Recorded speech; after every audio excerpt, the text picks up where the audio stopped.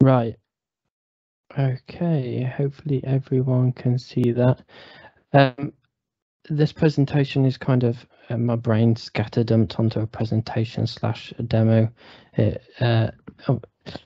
It makes sense to me, but sometimes it doesn't make sense to other people. So just let me know if it doesn't make sense or you have questions, etc. Just go off mute, ask away. I'm happy to help. I've also got some like live polls to question everyone on as well. I don't know how to get the polling feature in Teams working, so I've just got a link in chat that I'll push out, and it's just a quick poll to go through. I'll basically be talking about net infrastructure as code, or breaking down network as code, as people call it now, or NetDevOps, and how you can go from not knowing nothing to deploying a pretty workable solution in a limited amount of time, and doing everything from testing and to deploying code or generating configuration templates for different purposes, and we'll go through that. So a bit about me. Oh, I'm not clicked on the right thing. Hopefully everyone can see that. Can you see that, June? Awesome. Thanks, Darren. I can see Darren nodding. Yeah. I'm a professional services consultant. I've been at Axians 4 years, and I mainly work on network automation. So anything from the ad hoc scripts that we do to building our fully managed service to full automation solutions that we've delivered for a number of our customers using similar techniques as I'll show you today. Today's stuff is not very in-depth and not very yeah, I was going to say clever, but it is clever. You know, every customer is different, and the network automation projects vary among them. Another main facet of mine is SD-WAN, so anything to do with WANs across multiple regions connected to each other. I primarily focus on 2 vendors. That is Silver Peak SD-WAN, which has been acquired by Aruba recently, and Versa SD-WAN, Versa Networks. Both different ends of the scale in terms of SD-WAN technologies. Another part of my job here at Axians is to do software development / integrations into different products. So things like our monitoring tool into ServiceNow, making sure that our ITSM database is synced across multiple different platforms, etc., and make sure ticketing is okay. We do have a dedicated person for ServiceNow, but I make sure that the software talks to ServiceNow and it does the right processing on the back end with the right tables, etc., within ServiceNow.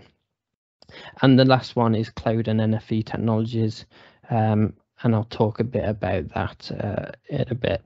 But basically, virtualizing network functions at the edge, so having a virtual firewall, a virtual router, a virtual SD-WAN appliance, and even going into applications now of deploying that on the white box hardware at the edge. So I mainly focus on that for some of our service provider customers. So where did my automation journey, and I was speaking to Mark earlier, as we worked together at Cisco.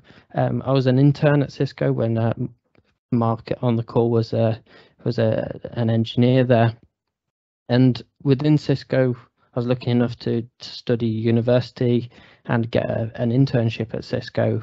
There was 4 of us in total, and we managed the lab that was in Reading. The lab was many racks, a lot of racks, and during that time we got to put our hands on a lot of Cisco gear that network, people starting out in their network career never get to touch. So as ACI was coming up back in the day, we were racking and stacking and loading images onto it for the test engineers, etc. And we also got the opportunity to work with the test engineers to work on their test plans, so execute test cases, work with the IXIA, etc., which allowed me to do my certifications. So I did my CCNP while at Cisco, but also during my time at Cisco, I kind of got hold of PHP and started working on an internal tool that Mark will know well, and that was an internal tool. Anyone heard of NetBox? it was NetBox before NetBox existed. It managed all of the projects, the ticketing, everything. It was an internal tool developed by some of the guys at Cisco, and I became a developer for that. And after I finished my internship, they kept me on for another 6 months during my third year of university to be a PHP developer remote while I was doing my third year of university. So it's PHP and Laravel framework, etc. Also got to learn a bit about Python. I worked with an engineer at Cisco called Lewis Cartwright, who is a very good engineer, and he primarily worked with BT, but he was interested in network function virtualization, which is where I got my grasp into virtualizing network functions. And we used a Cisco product, Cisco NSO, with Elastic Service Orchestrator, I think ESI, or whatever, Elastic Service Infrastructure or something like that. I can't remember the acronym, but we worked on that product to deploy virtual iOS devices to the edge on a UCS like device or ASR with a compute module, for example. And that's where I got my hands into NSO. When I went back to university, I did my third year dissertation on comparing open source versus closed source. So because I worked at Cisco at the time, I got my hands on Cisco NSO and compared it against Ansible, and I wrote a 175-page document about the pros and cons of each and how to configure them, etc. And got some really cool stuff out of it. But a good part of my dissertation was that I built a full OSS BSS platform around Cisco NSO for my dissertation using PHP that I learned while I was at Cisco. That you could deploy layer 3 VPNs. You just put site A to site B, and it'll pin up the links in MPLS between the two between the two sites. And I also did an enterprise version of like large scale DMVPN, the poor man's SD-WAN. So that was all managed and orchestrated for my OSS platform that was hooked up to Stripe. So you put your credit card in and you get an MPLS service on the end of it. It was all virtualized, but it was like a kind of see what you could do with APIs at the time. It was my first endeavor into APIs, really. So I've got a link to send out. It's just a quick question. It's just a multiple choice of saying, what is your level of automation, just so I know what the audience is, etc.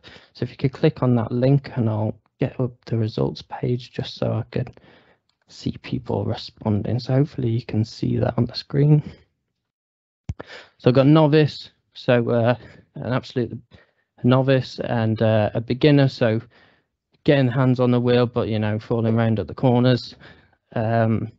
Competent, so we're driving along steady speed now. Someone who's proficient, and then we've got an expert level. So hopefully this works and everyone's able to put some results in, and I'll see if I can refresh it or something. Oh, there we go.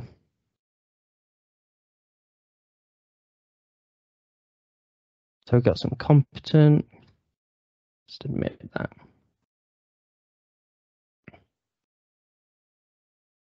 Got plenty of novice, which is perfectly fine. Oh, I can't see who put expert, but someone's going to have put it. It wasn't me. Anyone want to put their hands up? It definitely wasn't me, Alex. Definitely wasn't me. Okay. Good. Yeah, if anyone has an answerable question, a salt stack question, June's your person to go to. I wish I was that smart. Awesome. So we've got a number of results in there. So most of the audience is novice. Got some beginner, some competent, so a bit across the board, which is good.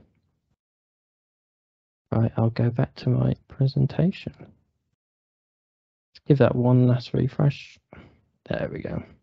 It's the same. Awesome. So typically as network engineers, I remember being at university, and that was my first time as being like a type of network engineer, really, having to set up all my 2900s, and every time I went into the lab, I had to go and we had lectures every so often, and every lab session we would have to go in, and the devices would be wiped from the previous class, and we'd have to carry on. So it was more got a config template, change some variables, copy and paste. Then that was my first experience, but we do it now. We do it a lot, and especially as a consultant, I do it a lot. There's nothing wrong with it, really. There's a trade-off to automating something. You need to put the timing to automate it, and the time to automate it might take longer than it is. And if you're a consultant, Axians provides consultancy. Sometimes we account for the automation. Sometimes we just have to copy and paste. There we go a few times because it's only 5 devices. It's not worth it. But at Axians, we try and do everything repeatedly. So you get a config template, you'd edit that template, you'd copy and paste it, and you'd realize you've put /20 floor instead of 255 because you're used to being on Juniper or something like that, and you realize iOS doesn't have the small subnet masks. And then your interaction was the network engineer would directly communicate with the network most of the time. And even when I've been on consultancy for BT, etc., a lot of their systems are like that. You log in and you can only do it from X location, and you have to prepare the configs in advance, and you get a minute to paste it, and if it goes wrong, roll back and then you wait till the next window. And that's typically how it's done, and it's not a bad way of doing it, of course. It's really not. How it could be, you could edit a file that describes what your network looks like, or that could be edit a database, a proprietary database, an open source database, something that you've created in an Excel document. That's a database of sorts. Edit the data within a file of some sort, submit that to a source control repository. In this example, we're using Git, but there's different ones like SVN, etc. Most of the time you see Git out in industry. It's very rare you see any others. You have something that triggers a pipeline, so you have a pipeline, and a pipeline is some automated tasks that will do bits and bobs for you. It will go and generate some configuration from that template you've just changed. It will take the data and query another service for some information, and then once all that's done, you can check the results. And now, instead of the network engineer directly interfacing with the network, they're interfacing with a workflow engine that can do a lot of the work for them. And there's many different benefits to that. Now, a lot of people see network automation, see all the bits and bobs involved, and start running like for the hills. And then once you, hopefully by the end of today, you would see that the tools are not that scary, and there are a lot of them, but you can pin it down quite a lot. And the tools I've selected today are very user-friendly as well. And by the end of it, you'll be like, oh, yeah, I understand this now. And a switch will flick. So what are the tools? There's many different tools out there. Configuration management, you've got Terraform, SaltStack, Puppet, Chef, Ansible. All have different ways of working, all have benefits, all have weaknesses, etc. You've got version control, you've got different services of source control. You could be have your own source control on a server that's sat away somewhere within your organization, or you could use a SaaS-based service like GitLab, GitHub, and some of them also have self-hosted solutions like GOGS, or GitLab has a self-hosted solution as well because it's open source. You have a number of orchestration tools.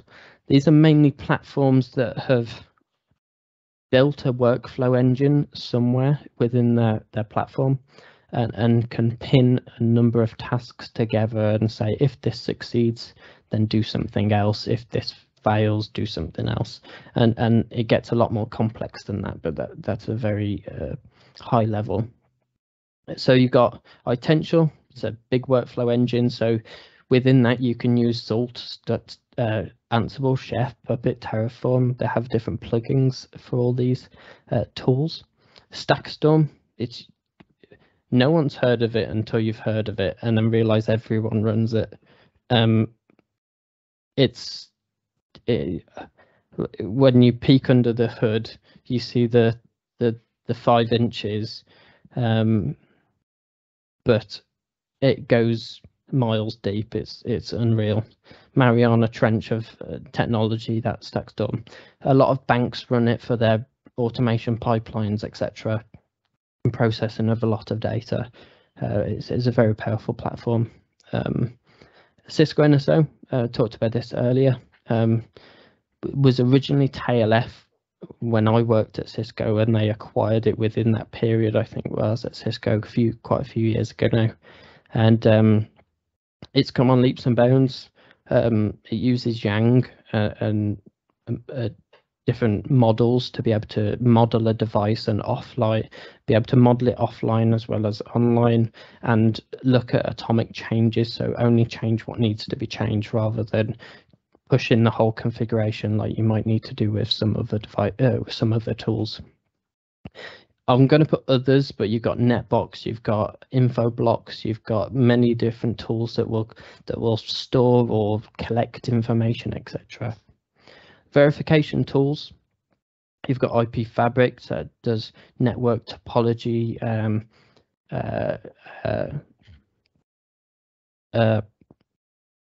discovery and validation of that data that it discovers, and allows you a nice UI. You've also got Batfish, which does the same, but you provide it offline configurations and you use Python to query the data with Batfish. You've got Robot, which is a Python framework to take data and query whether the data within that is good or not, and you can do a lot of test cases with Robot. And you've got PyATS. Now me and Mark will know PyATS because we used it in our previous job, solution validation services, but everyone knows it used to be an internal tool at Cisco, and there was a lot of tools around it to manage test cases, etc., within Cisco that hung on the PyATS platform, and then it was not open source, but it's released, if I say it that way. They don't let you see the source code, but they let you use it. And it's a very powerful platform to allow you to learn information about the platform, do test cases and test validation. You can also interact with Axians, etc., to start traffic generation and so forth. There's different libraries out there as well, and libraries are the most powerful part of all of this. Every vendor product or tool you see on here will have a library, and those libraries are the most important part of the whole thing and allow you to interact with all of these devices. So PyATS is built up of a number of libraries that you can consume. PyATS might use a SSH library under the hood, which might be NetMiko, for example, etc. Ansible, let's say, uses NetMiko under the hood for a certain amount of modules that it has.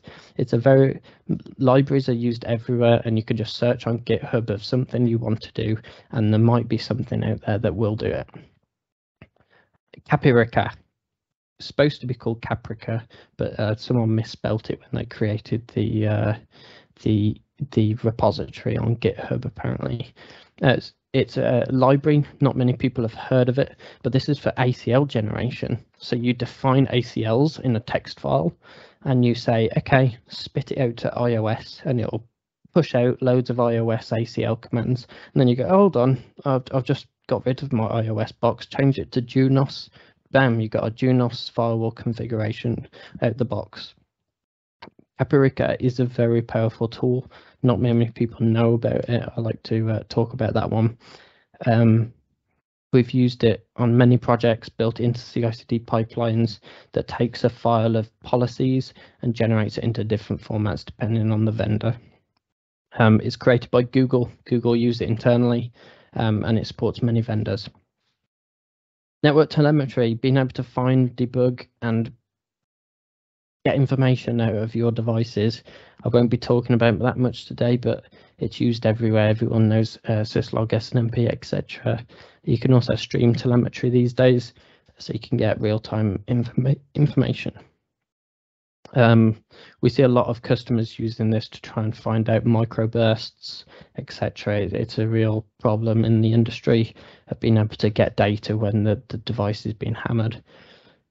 Says Influx Telegraph. Influx is a time series database. Telegraph is a piece of software that written in Go that allows you to take multiple inputs and translate them into multiple outputs. So you can say, I want syslog to go to Prometheus. I want syslog to go to Influx. I want syslog to go to whatever you want. There'll be something out there for you.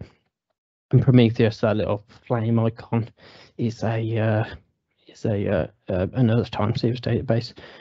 And network virtualization, going to use a bit of that, but it's good to lab up, test things, and I think it's very powerful for network automation. And there's a lot more. I'm not going to go through this one, but as you can see, the DevOps world has a lot of tools, but you just need to look at what you want to focus on and focus on those ones. But there's a lot, and they all have different use cases. So I've got another question to send out to you, and that is what tools you're looking into and what for. Hopefully it works. I tried to get it to be embedded, but apparently laptop doesn't like polls being embedded in PowerPoints.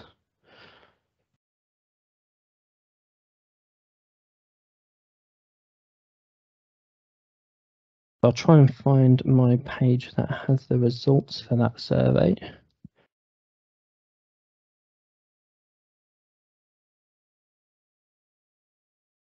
I'll just continually refresh it. Hopefully the link works. I'll click on it just to give it a test.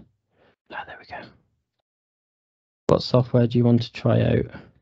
And what are you looking to achieve with that software?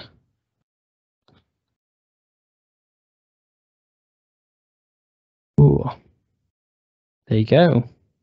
Someone said Capricat, multi-vendor firewall policy generation. Testing ACL deployment.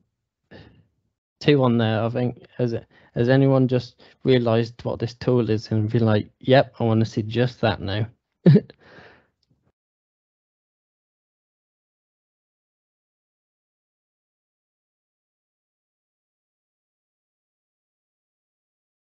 Ansible deployment. Awesome.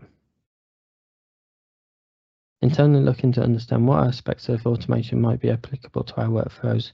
No specific software yet. Deployment mainly. Okay.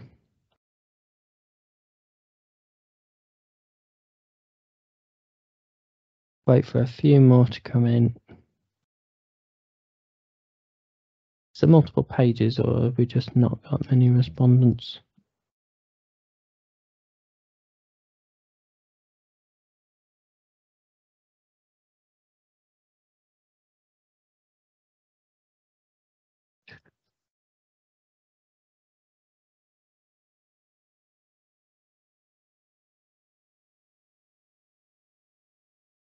Awesome, I'll move on in a minute. It's 11:30.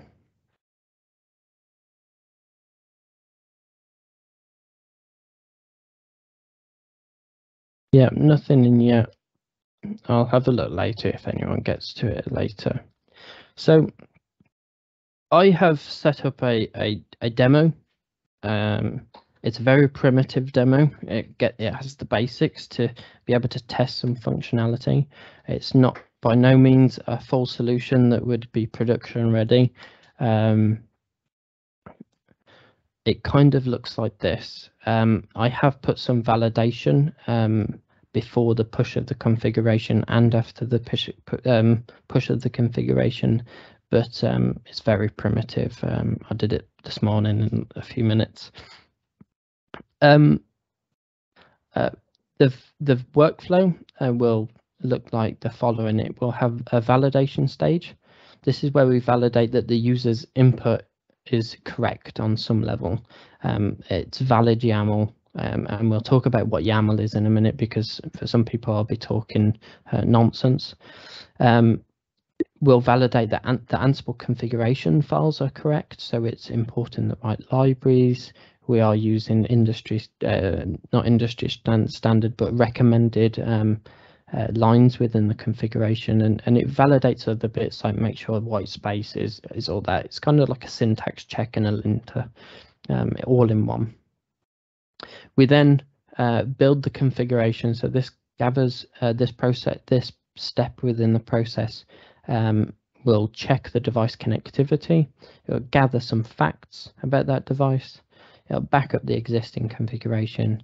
It'll create a directory structure just to pump out the desired config when it builds a config from the templates, and it builds the desired configuration within those directories. And then it takes that data and pushes the configuration to the device. Now a mix of Juniper and Cisco. So there's two different vendors in there, but it could be as many as you want. And I'll talk about what products or what software we're using shortly. A detailed workflow would look something like this. You'd update a variable within a YAML file somewhere, you'd commit it, you'd validate it, and then you'd do a bunch of stuff, kind of like what I've just said. You'd do some checks, you would do some pre-checks, post-checks, and then if the checks are not valid, you'd roll back of some sort. Now, the rollback can be quite complicated depending on the vendor you've got, but there's different workarounds for different things. For example, if you've got Juniper, you could just do rollback 1, commit, and then you're back to the previous config. But you have to know what rollback you were at. What if there's multiple pipelines running at once? It can get quite complicated. You merge if those checks are successful, you'd merge the branch. Someone would peer review it, so make sure that you get someone to look at it, and you can only merge the branch once you can set it so that once all your checks have passed, you can then merge the branch into production. This kind of expects that you've got a people like to use the word digital twin of your network, but no one ever does. Whether you and that's why virtualization is quite good. If you can try and get a good virtualization estate up and running to mimic as much of your estate as possible, then before we commit to production, you can test those changes against your staging environment or your kind of digital twin. Some customers don't have this, so you have to kind of work around it. One might be that you use an offline configuration tool like Batfish to analyze the configurations you've generated, and you push the information into Batfish. You run some queries on that to make sure that routing might still work, etc., and do offline validation. Some customers have their check process is, does it do a commit check on Junos? And that was one of our customers, what they wanted to do. They wanted to do a commit check. If it's a valid configuration, it should pass the commit check. Means there's no syntax problems, etc. It doesn't validate the routing works though. That's one of the downsides. So that's why you need good pre and post checks.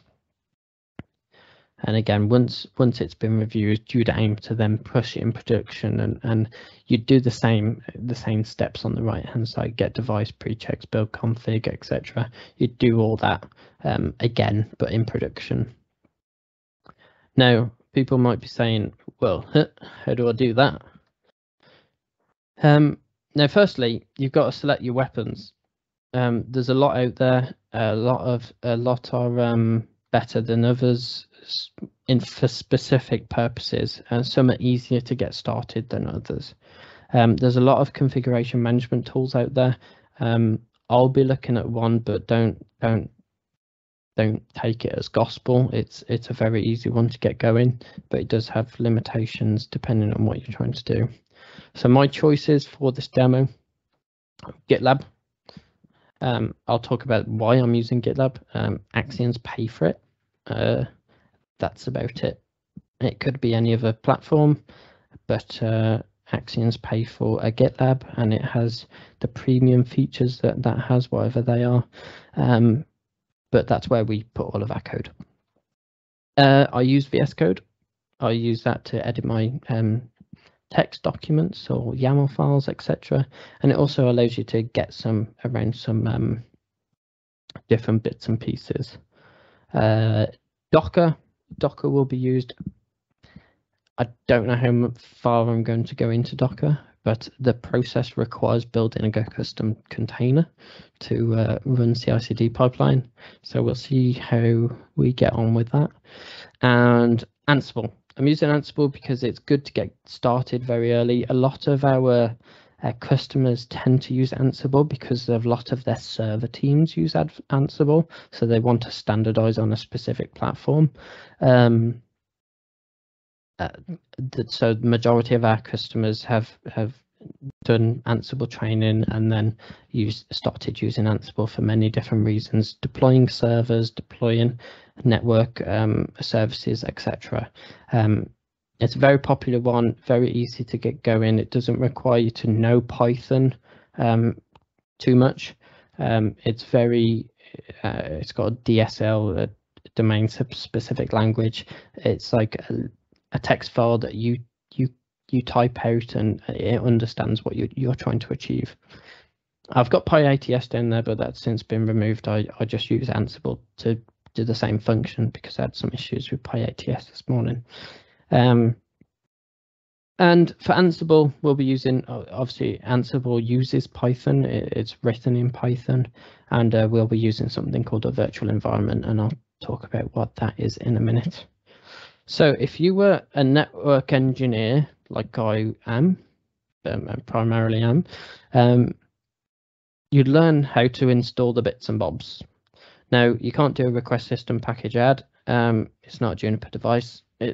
Most of the time you'll be working on Windows, Linux, Mac, etc. Everyone has a different way of installing something, just like a network device. So it's a bit different. A lot of the challenges we've had with training people in network automation is that Linux is the biggest one. A lot of people don't know Linux, but when you're getting more into the DevOps side and software development, Linux and Unix are very good skills to have, of knowing where files are located, how to locate a hidden file, because a lot of files that are used these days are hidden for repositories, and I can show those in a minute. And then learn the tools. I learned by reading the documentation, watching videos on YouTube, attending training sessions, and then building a lab and get going. That's why I put the slides up earlier about virtualization. You can get Cisco modeling labs, you could get GNS3, Eve, a lot of different virtualization platforms out there that allow you to get going with very minimal effort. And there's also SaaS services out there that will host labs for you, which is what I had a lot of friends do at university. So first off, before I start looking at code, we're going to talk about some Ansible basics. Now, pinch this from a training course that we have. Some information's there, some not. I did a copy and paste pretty much. And I think it's good to understand Ansible before I start showing you code, because else you won't know what's going on. Any questions so far? Just speak up if you have any. Okay. So Ansible, at its core, it's an automation engine, and it has 4 main components. It has an inventory module, has a CLI, which is how we interact with it, kind of like a network device if you're used to that. We've got modules, so these are your different protocols, I would say, if putting in network times. They do different things, they achieve a different outcome. And we have plugins. They're things that you can customize yourself, change, implement, etc. Modules have kind of been renamed collections as well. So when you're looking at documentation, you'll see modules and collections come hand in hand. And how do you interact with this automation engine? You create something called a playbook. A playbook is like a workflow. It will execute tasks sequentially when invoked. So if you say task 1, task 2, task 3, it will run those in order on the host that you've specified. So if you've got 3 hosts, it will run through task A on those 3 hosts. Once they're all completed, it will move to the next task and complete all those hosts. You can change the order, but you have to go into the config and change it. It's not too difficult if you want a different way of ordering, but that's the main thing. It's top to bottom. And a playbook is how you interact with Ansible. A playbook looks like this. It's a text file. It's very human readable, as we like to call it, and it's something called YAML. I think it stands for yet another markup language, because there's many markup languages, and I think they run out of names. You'll see some key components of this. At the top, very top, you got 3 hyphens. That just indicates that it's a YAML file. And then you've got some different formatting down the side here. The formatting is a bit off. The picture tool didn't quite capture it, but it should be a little bit different. But the general gist is there. We have a name. That's the name of the playbook at the top. So this playbook here is called Install and Start Apache. We're going to run it on a certain amount of devices within our inventory, and those are the web hosts. So it might be a group, it might be a singular host, whatever you've called web within your inventory. Become just allows you to become a pseudo user or privileged user, and then you have tasks. It's hard to tell here. There's like a hyphen in front of the name under tasks. That indicates that this is a list or a sequence, as YAML likes to call it. And within those tasks, you have a number of tasks. You've got 3 tasks there. HTTP package is present, so we're making sure we install the HTTPD package. Then we've got a task to make sure our index.html file is present. And then we've got one to make sure that the process is started. So the modules are what the task you want to run. So in this example, head template is the module we're running. In the previous one, yum, template, and service are the modules that we're running. I'll go through quickly because we want to get onto some live stuff. Plugins allow you to manipulate data within the Ansible engine, and they allow you to format data, process data, split data up, and do whatever you want with it, really. You can make custom plugins to do some cool stuff. I had an example where a customer wanted to do a live BGP query and see what routes are being advertised from specific services on the internet, so like Whois. So we had a custom filter that would do a Whois request, get all the IP addresses from the Whois request, and put them into a Juniper address book for an SRX, so that we can dynamically, every time it's run, it will go and dynamically find the live IPs. Things like that you can do with plugins. An inventory, it's a text file, and it allows you to list the devices that you want to communicate to. and most of the time also indicate the how to connect to that device. So you can either connect via host name or an IP address, and then the username, password, etc. You can talk to cloud, we won't be doing that. You can talk to CMDBs, won't be doing that, etc. Now, quick one on JSON and YAML. There is a need for it. Computers need to talk to computers, so they have like their own language. Most of the time it's like JSON, but you'll see like other ones coming out like gRPC, etc.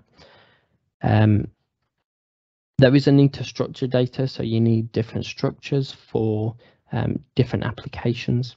The main ones are XML, JSON, YAML, and JSON and YAML are very similar if you've ever used JSON. So on the left hand side here, I've got JSON, but I've got the same representation on the right hand side in YAML. So if you're used to JSON, or for example, you use the Juniper CLI, you'll be used to seeing an output that's fairly similar. Fairly similar to this. And on the right hand side is the same representation. YAML is a superset of JSON, so anything you can do in JSON you can do in YAML, but you can't do it the other way around. For example, YAML, you can have comments, you can't do that in JSON, and a few other things like references, etc. And I'll show you some cool stuff we can do that with that, like referencing data in another place. Why this is important to talk about is JSON and YAML is used in a lot of things you'll do with network automation. So for example, JSON, Junos configuration, Juniper operational command outputs for JSON.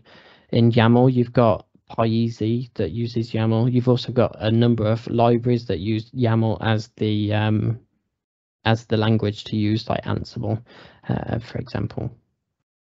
So for example, you can see here how a PyEasy library, a Juniper library, uses YAML to determine what a BGP table looks like. And I've got an example. Now, why Git allows us to have organic contributions. It allows us to see the logs from all the different users that are interacting with the platform. We can do diffs, so we can see, oh, this person, what they've changed within a certain time period, and say, okay, from a week ago, all this data has been changed. You can enforce workflows, so you can say, okay, we can't merge to master or main until the pipeline has been successfully run at least once. So you can say, don't push a broken configuration to the network, let's say. You can enforce reviews, make sure people peer review your work, and the main one we're looking at is CI/CD, so being able to trigger a pipeline to do something for us. There's many different platforms that have CI/CD, GitLab, GitHub, GOGS.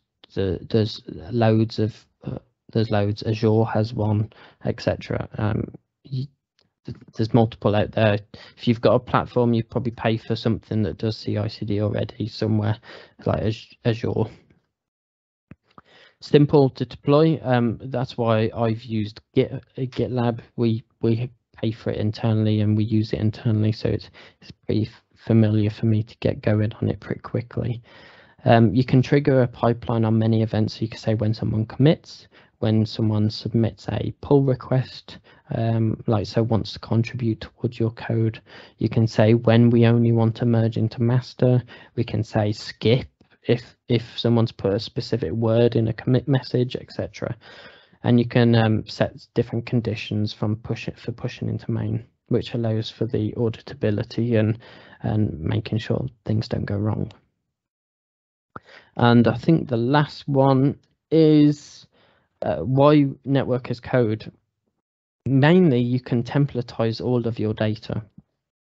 The reasons for this, so you might have a standard BGP config across the network. Now, instead of going on text editor, copy and paste, doing your import export policies, creating your route maps, etc., you can create one BGP template, verify what that data looks like, and then generate a configuration based on that. And I'm showing something similar within this, where we have a few devices that have OSPF. I define what OSPF looks like once, and the different devices use a different variation of the data.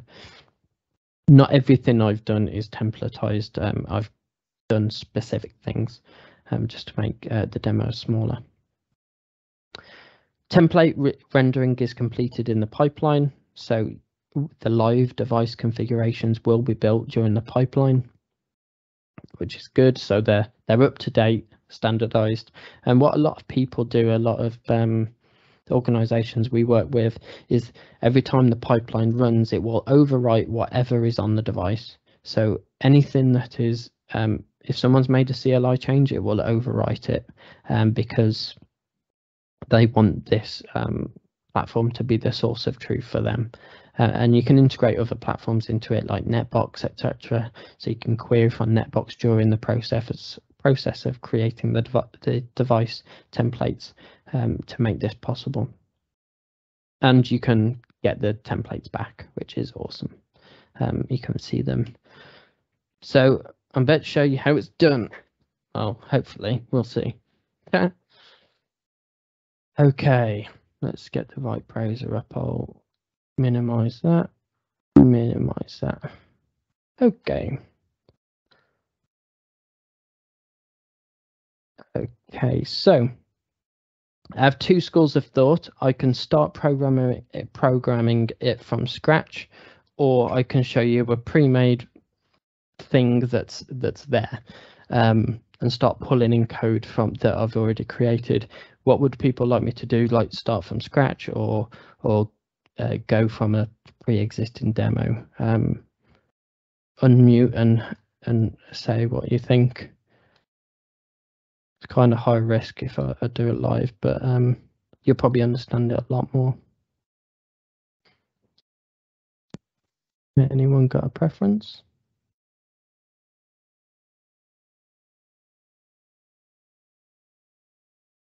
Yeah, would it be more logical to show it step by step as you write it, just to make life difficult? Yeah, that's perfectly fine. That's perfectly fine. Okay, so I'll do that. Okay, so first thing I want to do is everything we want to do will want to be version controlled. So this is my GitLab. You can see some info there, but we'll give that a miss. We want to create a blank project, and yeah, I'll call it Axians Alive. Let's lowercase it demo. Okay, I'll pick a namespace to put in. Just we group things here. I'll put put it under group.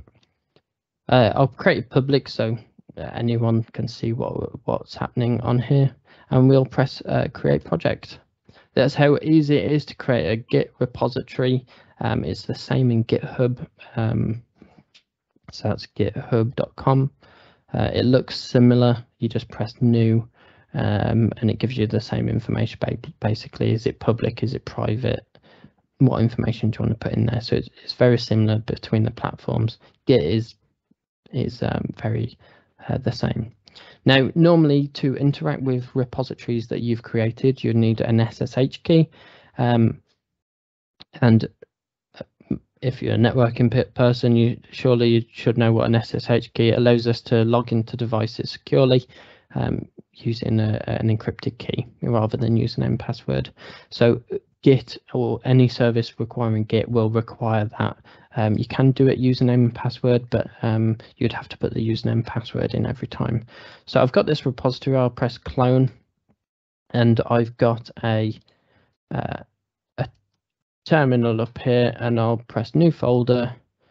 Oh, I won't actually do that. I'll go into terminal. So this is Visual Studio Code. So anyone who hasn't seen Visual Studio Code, it's a text editor, very powerful tool, and it allows you to have terminal, see devices, etc., see your text files, etc., but also do funky highlighting and etc. what you want. So I'll just go back and I'll do git clone, and then press git clone, and this will pull that repository that I've just created on GitHub that sits on the GitLab that sits on the internet and create it locally. So we could do cd, so it does changing directory if anyone's not familiar with Linux, and we'll go back into that repository. I use Linux for my development. I am on a Windows machine, but I used Linux. The reason why is a lot of Python services will not sometimes be made to run on a Windows environment. It's got a lot better since since Windows released the Windows subsystem for Linux. I've never used it because I just have servers running that I kind of do all my development on, that can run Docker, etc. So I will be using Linux, but you can do most of the things I'm doing today on a Windows machine or a Mac. Okay, so we've got that data here, so I'll just press refresh here. We'll see that file come in here, so we can start not using the CLI. So we can see here, this is the same file that is on our file. So we can see it says Axians live demo getting started. And if we go to our code, it says Axians live demo getting started. Now, if I want to change something, I'll say hi live demo. And if I press save, it will not show up in this platform. There's a process to Git to allow you to submit changes, and it's called the commit process. There's also branches. I won't be talking about the details in Git, but VS Code allows it to be very easy. So you can go into here and you can say, I've never used this to be honest, but there we go. There we go. So it says I've made a change. It shows me what that change is. I can press the little add button. I can enter a commit message. So update readme, and then I can press tick. And then if I do sync changes, and then when I go back onto this platform here, we'll see that that platform is there. So you don't need to know the CLI commands. You can do it mostly through Visual Studio Code. Okay, so we want to start programming with Ansible. So we need a few things. I want to show you where to get the information from. So we don't need that anymore. So docs.ansible.com latest. If you go to this platform, it'll give you all the information you need. User guide, they have an installation guide. Any platform you've got, it'll tell you how to install it. Very simple. I know how to install it myself, so I'll be doing that. I'll make sure I've got Python installed, and I'll be doing something called creating a virtual environment. A virtual environment allows you to have different dependencies depending on where you're working. So we can go cd source then bin active. So this means that anything within this virtual environment is separate from the rest of my virtual machine. That allows me to work on multiple projects at the same time and have different dependency requirements for each of my customers. Ansible uses many different ways to install. You can do apt get install, but Python has a package manager that's called pip. You can do pip install Ansible, and it should install.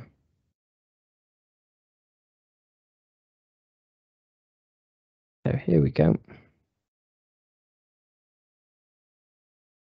Might take a little while, it's a bit big. Hopefully it doesn't kill the internet.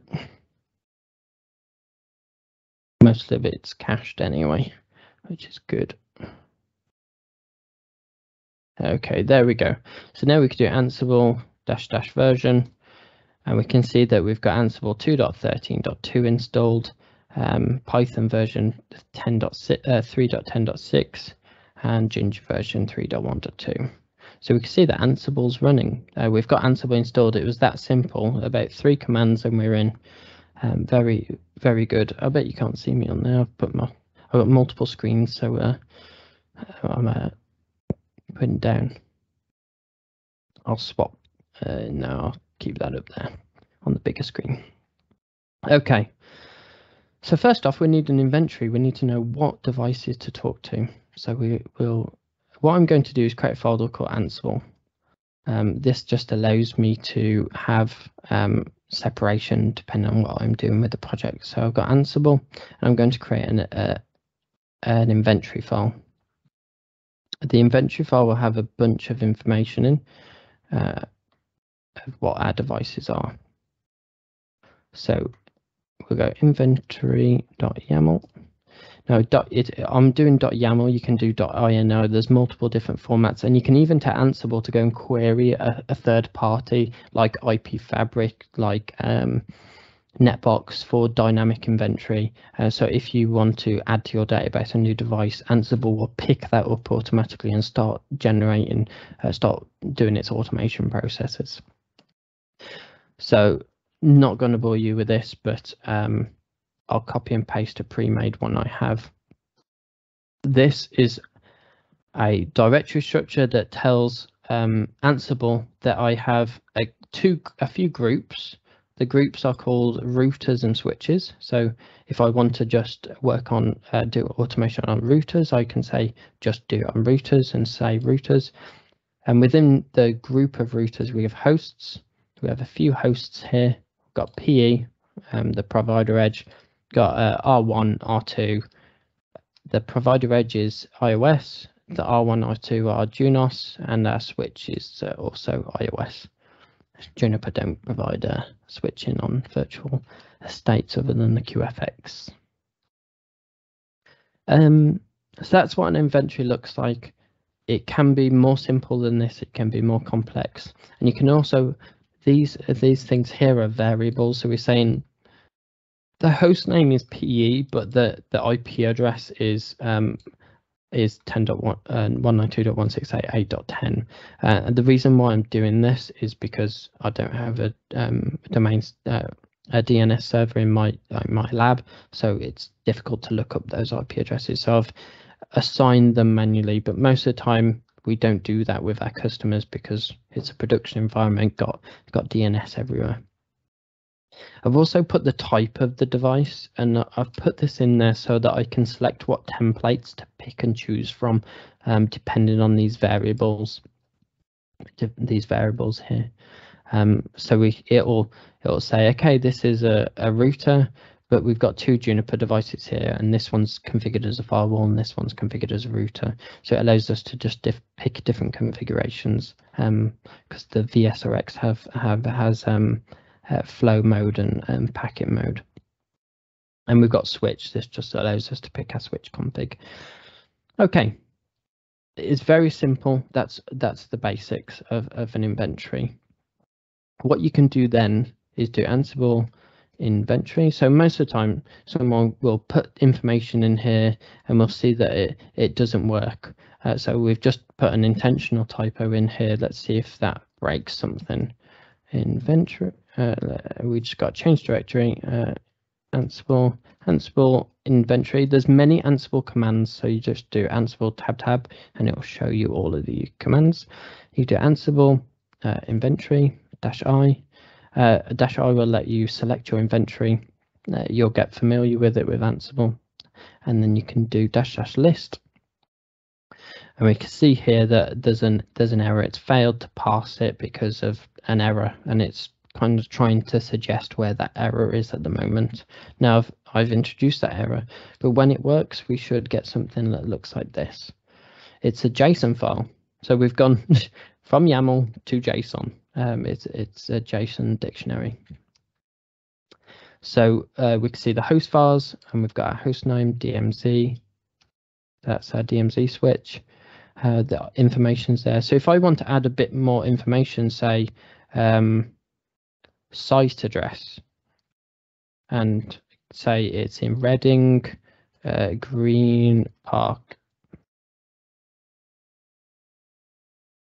If I press list, now that data is available to Ansible via those host files. Someone got a question. high risk.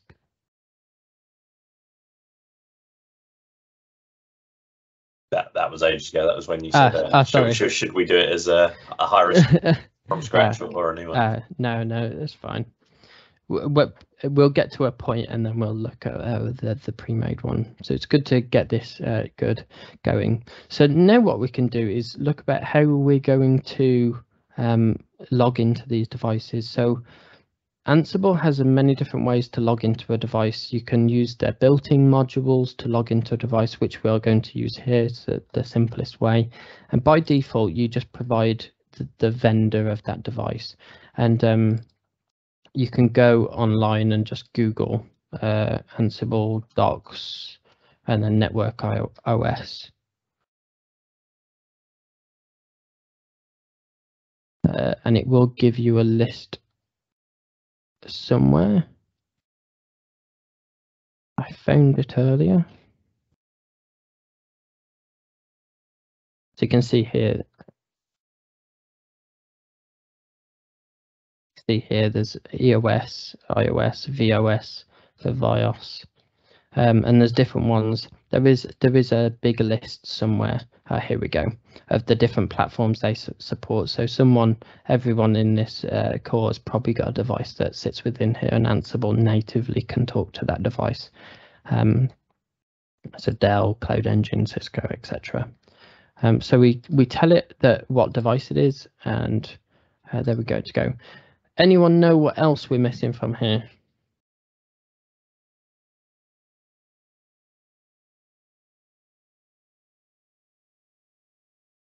I'll say it. It's the credentials. We don't know what to log in with. Which brings us on to a good point of variables. How do we assign multiple variables to a lot of different devices? Ansible has has many forms of doing that. I think there's like 11 ways of assigning variables, and each have different precedences. But the main ones are group vars. So if you create a folder called group vars, and you can create a folder called host vars, host_vars. Host vars are variables specific to variables that are to a specific host, and group vars are to groups. So you could say routers, you could say all, etc. So I'm going to create a folder called all, and within all I'm just going to put creds.yml, and I could put my credentials in here. I could say my username and password, etc. Now let me see what I did on my previous one, because Ansible.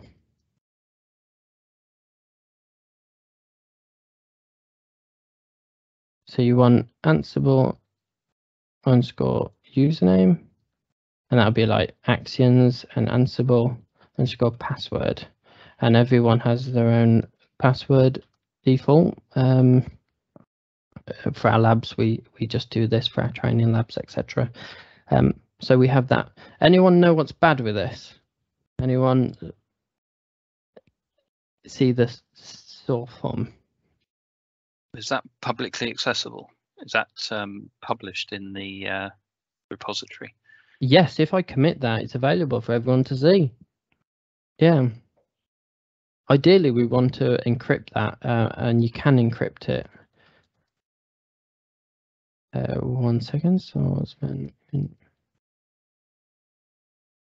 and you can encrypt it by using something called Ansible Vault. So Ansible Vault is a tool that allows you to encrypt and decrypt files, and it will encrypt and decrypt YAML files, etc. And once you encrypt it, you need to put your password back into and encrypt it.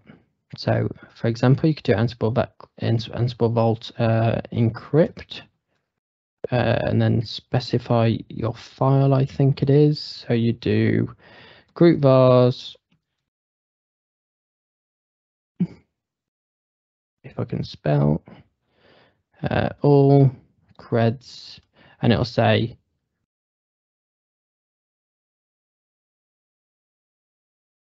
if I typed in right. missing an R in encrypt. Yeah, there you go. And it'll say new vault password. So I'll just give it a password that I know. And then when you look at this file, it will change. It's gone to a random string. And group vars. Oh.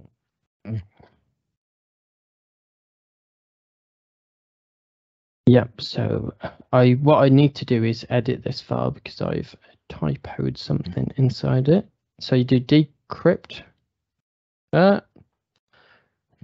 Descrypt.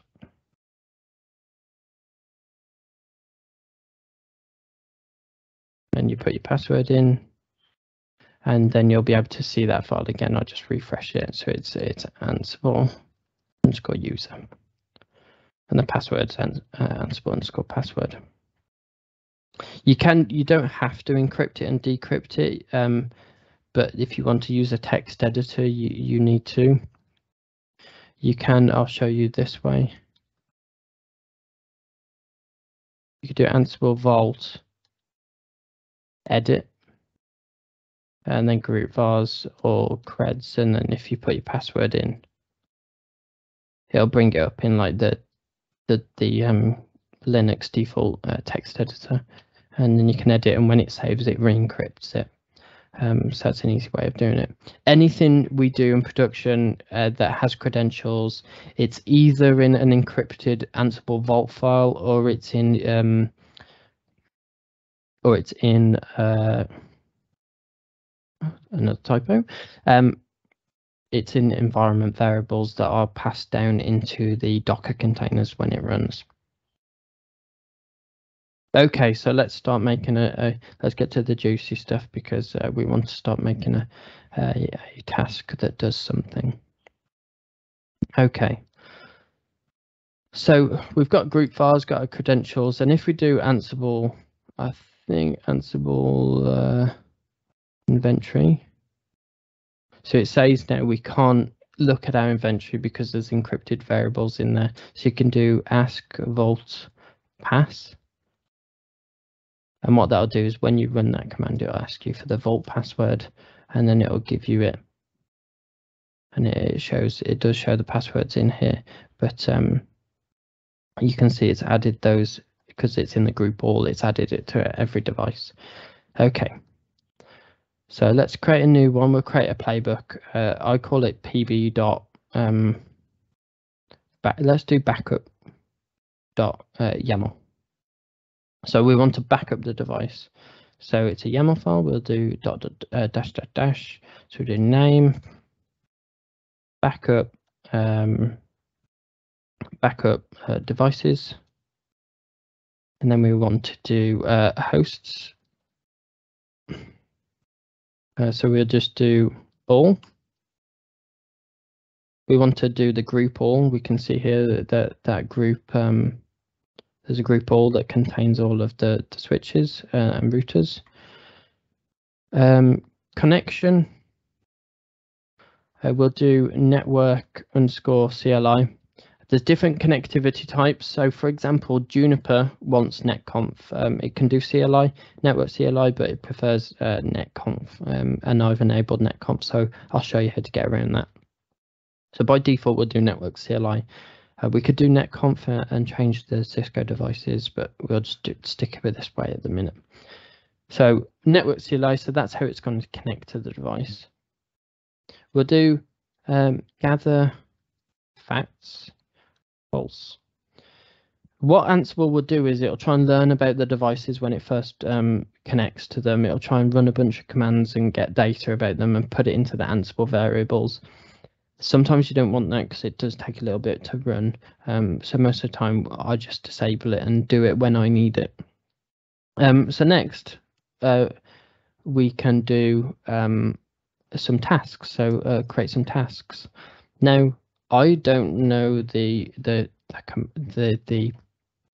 module off the back of my hand to use, especially for Cisco. So let's go and have a look. Cisco iOS config Ansible. Look at that. Oh, look at that. The first one that comes up cisco.ios.ios_config.module. Now, if you look at this, I like to show this within it because it shows how I find the information, which helps helps people find the information. So this module accepts a bunch of parameters after backup options, dir paths, file name before, etc. Now they won't make sense to anyone. What I do is go right to the bottom, examples, and look at the examples. Once you know how modules are then structured, you'll know how to use those parameters. So when you're starting out, just go straight to the examples, have a look, and they name the task. So configure top level configuration. So okay, this one says it's applying a line of host name and then supplying a variable, which is what we've configured the host name in Ansible, in the Ansible inventory. Configure an interface, so it's doing okay, so it's got one called parents. If you go and see what parents says, it says it runs this before the other things get run, basically. So it runs this interface Ethernet 1, and then it runs the line configurations under that parent interface. As we know, Cisco has hierarchy of its configuration. So we could do configure IP helper, etc. So what we would want to do is just do a backup. Hello, so is there a backup? Anything that, oh yeah, configure backup path. Okay, so I'll copy that, paste it here, and make sure the formatting. So if anyone getting started, it's the bane of everyone's life. YAML uses spaces for indentations, not tabs. You can get VS Code that does, like, when you press tab, it puts spaces in. You can get things that do that. So I can say backup yes. I don't want to sources if I'm going to push devices. So backup yes, and there's something like backup options. This is the one I didn't copy it. So backup options, and we can see that these parameters go indented under that configuration module, but the backup options go within one deeper. They go under the backup options. Backup options then belongs to the module. We can do backup.cfg. Now, I'll just do, I'll put a variable in here. So to select a variable, we do some quotations and double braces. We could do playbook underscore dir, I think it is, and that will save it to wherever we've run the playbook from. So let's give that a go and see if anyone can spot my configuration error from what I said earlier about how Ansible runs. Bonus points if you pick it up. Okay, so this is how we run a playbook, Ansible playbook. Let me see if I can zoom in on that. Well, I can't, it's too big for me to see. So Ansible playbook, we select the inventory, or I've not select the inventory there, inventory.yaml. Then we select the playbook we want to run, so pb.playbook. And then ask vault pass.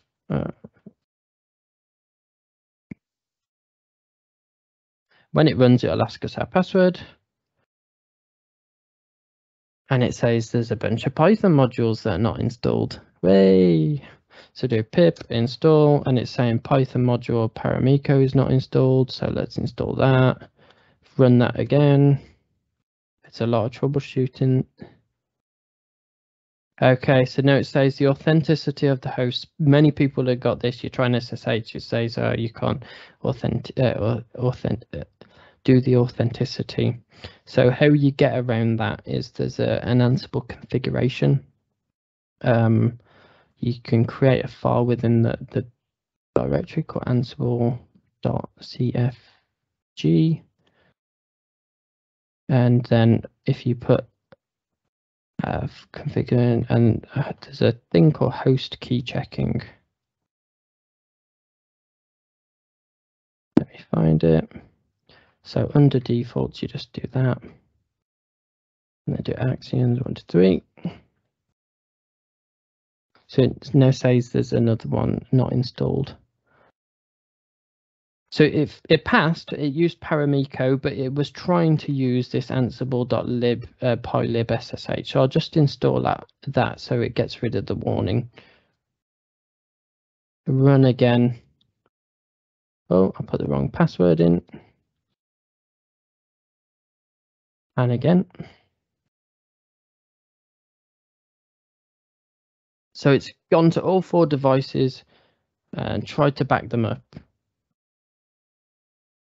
So we've got backup.cfg. So does anyone see what my issue was? Did anyone spot it?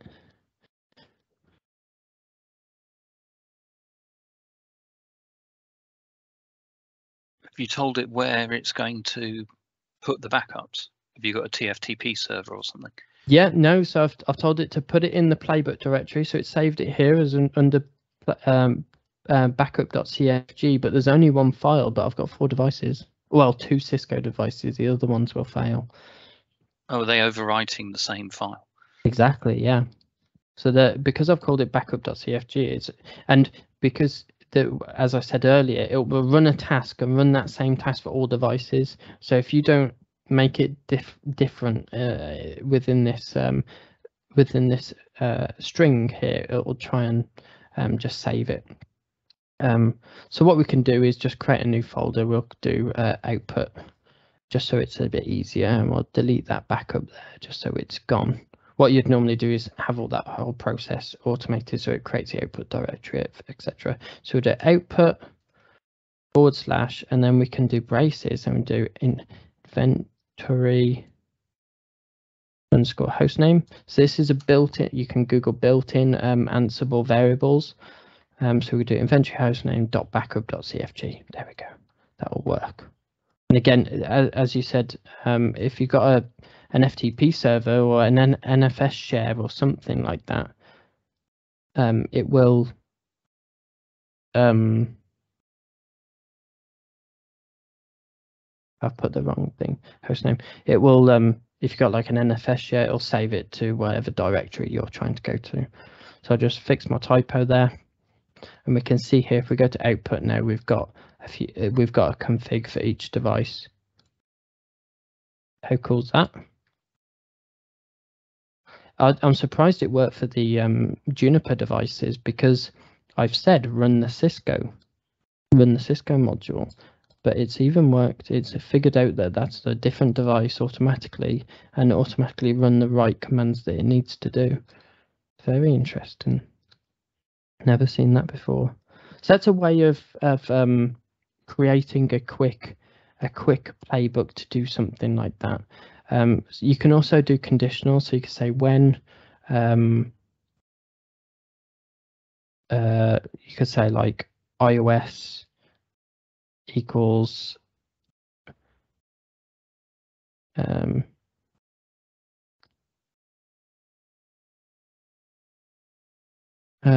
what did we call it?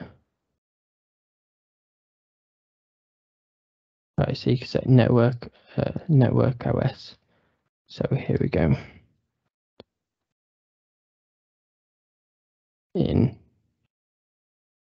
This might not work, it'll fail. And you do a conditional like that. I'm blinding on that one at the minute. 1 sec. Oh, it's because I did these. So it needs to be that.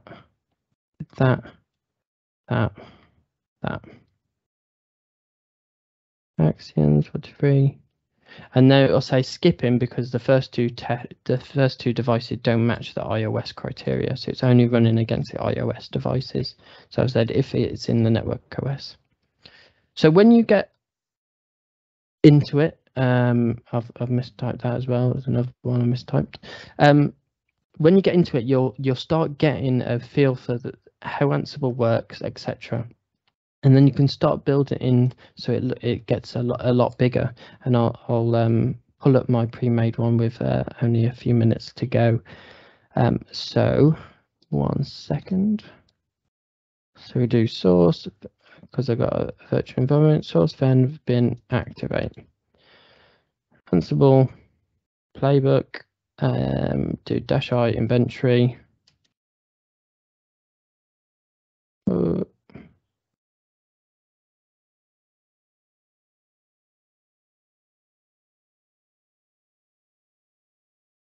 dash playbook dash I inventory, and now I've got one called pb dot common, for example, and if I run this, ask vault pass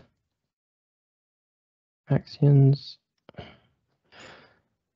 So what this is then doing, there's a lot that's happening within this. It's checking that it can reach to the device before it starts doing anything else. It will start gathering facts about the device, create a backup directory. It will then start generating configs and then try and push those configs to the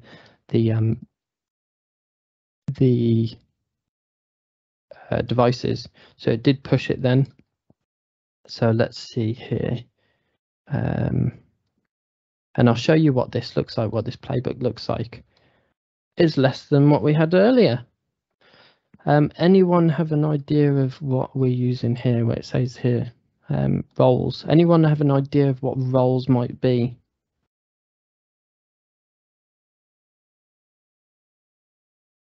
Well, they're reusable snippets of tasks that you want to pull in or take out of a playbook. They're reusable. So we have a role here, let's say set up directories. We go to roles, set up directories, and we have tasks in there. And this is just a list of tasks. So this makes sure that the directories are present for when we start making the files. We also get more complicated in here when we have generate configurations, and this is where we start templatizing configuration. So we have one task in here that generates the config, but we have templates. Now I have a template folder called Cisco iOS, and within there I have router.config.conf.j2. And then we can see it's a full Cisco config, and I've parameterized some of it. I've not done it all just because that would be a lot of effort. But I've done things like interfaces. So I've included the template for interfaces. So we can see what the interface template looks like. It looks like this. It looks a bit of a mess, but this is called a Ginger. It's a templating language, and what it does is it allows you to select and loop through variables as if it were kind of like code to generate a structured output. And where it's getting these data from, as we talked about earlier, host vars. I've created host vars for like router 1. So I've got interfaces here, router 1, and this is interfaces. So I have a number of interfaces, name, GE00 unit, family, IP address. It can get a lot complicated than this, but this is the most basic. You can have like MPLS, you can have import, export, etc. In Cisco, you could have IP NAT, etc. I've got that in here. I've got a NAT config in here. I've got other bits and pieces. Now, this is what I wanted to show you earlier with YAML. We can define an interface type of, say, enabled false. So we want like a default configuration for our interfaces, and we can say when Gigabit Ethernet 2 is created, we can reference a dictionary before that has been created, so at default, and it'll apply all these variables to that interface. So you can say by default it's false, it's not enabled, and the speed, duplex, etc., and it will map that variable to the interfaces, and then you can override bits and pieces. So you can say, oh, we actually want to enable that, so you do enabled true. And then within your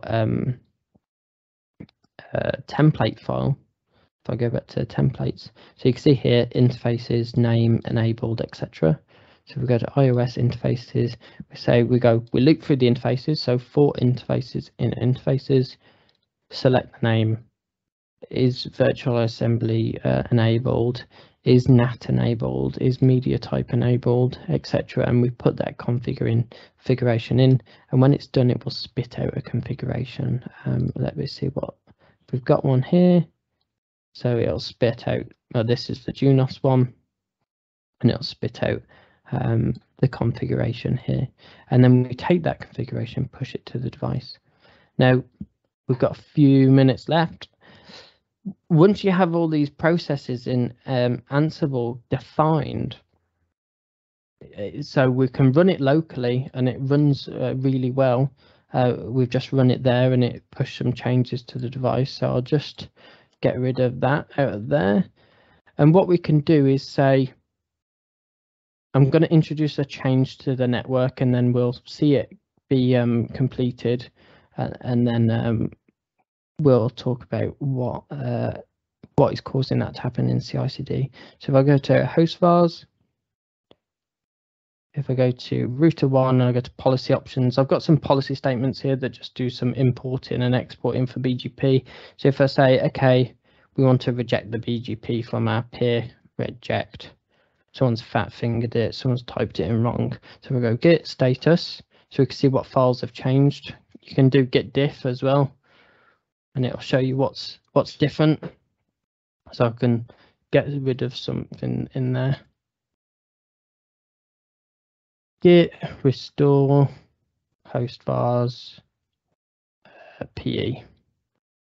Yeah, we don't want that change that I did add, so I've just removed the change that I did. So git add host vars, git add pb.common, git commit -m introduce error.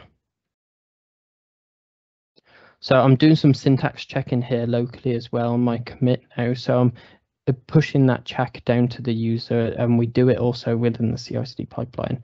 Now we git push that, so we're pushing it up to GitLab.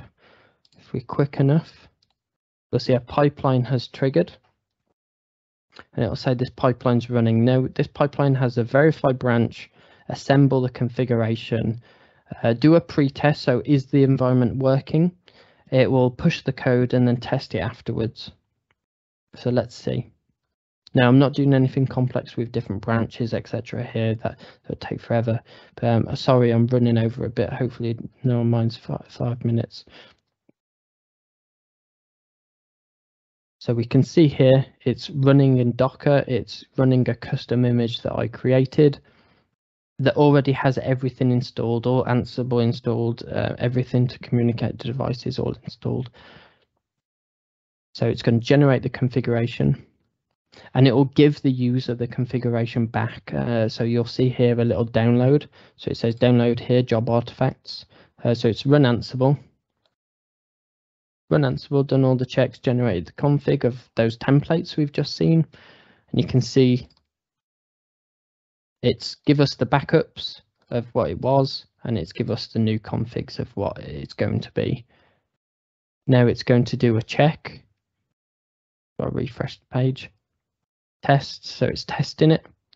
So it says the default route is present. I'm just this change is going to revoke the default route from being in the routing table. So I'm using Ansible here to do a show IP route on the devices, and then assert that the default route is in that routing table, and the checks say default route is present. We're just deploying that to the devices. So it's changed them. So we can see here in the output of Ansible down the bottom, it says, OK, changed. Nothing failed, which is good. If Ansible fails, it will cause the job to fail. And our post test has failed. So we can see that this change to the network has broken. It has broken the network, so the default route's not present now. So we're doing validation that a change actually failed. Now this validation could be PyTest, it could be going to IP Fabric to do some to trigger a snapshot and do some revalidation. It could be doing any different. It could be talking to Batfish, etc. Multiple different platforms. Now we can see there's an issue. It failed. So in a normal scenario, we'll be doing a branch, etc., and a merge request. But we can go in. If we put this back to accept. I didn't actually test this earlier, so git add host vars, git commit, fix issue. It'll test that my variables are right, So it's tested that this is valid YAML. It's because I've got a check YAML test case in there. I could do git push. It looks like I'm typing fast, but I'm just doing reverse searches of what I've already committed. Another pipeline will trigger.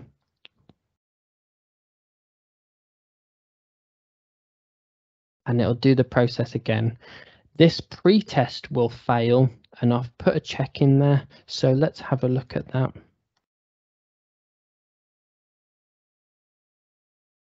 So how you define an Ansible GitLab CI/CD pipeline is you have a file called gitlab.gitlab. This is a hidden file, a .gitlab.cicd.yaml file, and this says the image to run for all these CI/CD pipeline. And I've got something called Ansible prep that does a few changes, some file permissions, and puts our vault password in there.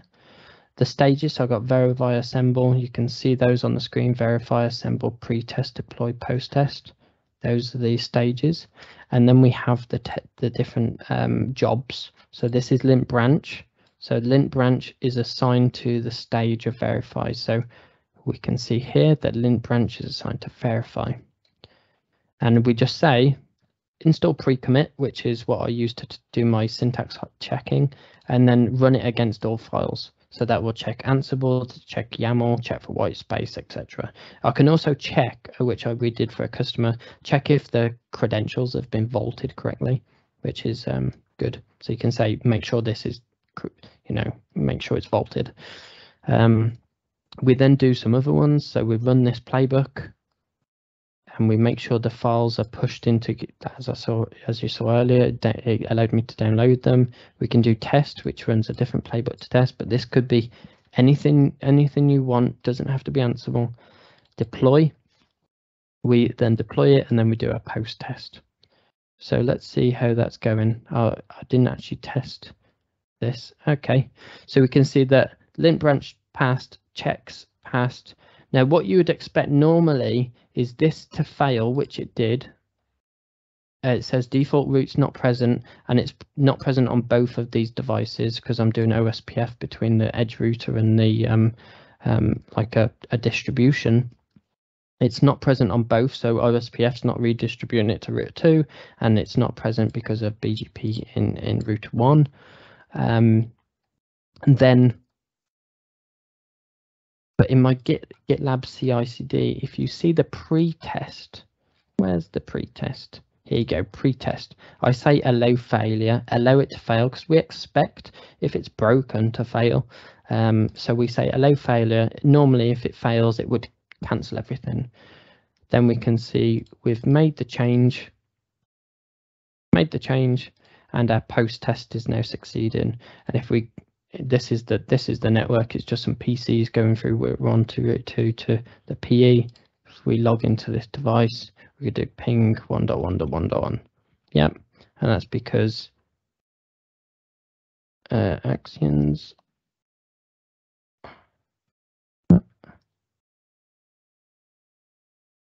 It's a bit laggy. Axians 1, 2, 3. So show route. So all that test is doing is showing route and making sure this is in here. You could do multiple things. So if you've got load balancing, that you can see it's being advertised by your two different peers if you're doing load balancing, etc. There's a lot there, but hopefully I've covered a lot, and now you know how to tame the dinosaurs, and you keep them at bay. I mean, all the automation tools, but it's a lot to demonstrate in an hour and a half and talk about all the different things to allow you to kind of understand what I'm talking about. I am talking fast because of the time, but if you would like to read up on anything, I will publish this code. I will also pub the one that I've completed with the CI/CD is also up there and available for people to use. So if you do want to do a merge request to it, you can, and I'll keep it up for a while. The Ansible documentation, the GitLab documentation, some basics on some Git and Docker. I am using Docker to run the CI/CD pipelines. Now, if you want to get in touch, you can go to Axians, developer@axians.co.uk, or get in touch with Jordan. And I think she'll get in contact with you guys anyway to see how it was, if you'd like to talk some more, etc. Have a meeting, etc. We'll be happy to do so. And any questions? Sorry for being 9 minutes over. A lot to talk about.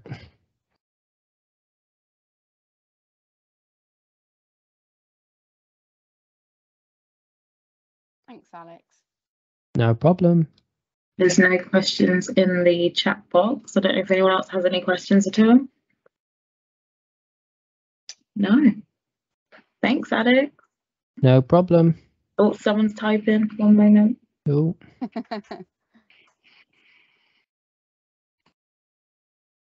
Just a thank you. No problem, Be in touch Darren. shortly. Fabulous. So this will get sent to everyone via email as well as a questionnaire just to get your feedback on Alex's presentation today. So thank you so much for attending, and we'll send you the email soon. Thanks, everyone. Speak to you soon. Thanks all. Bye. Bye. Thank you. Bye. Cheers.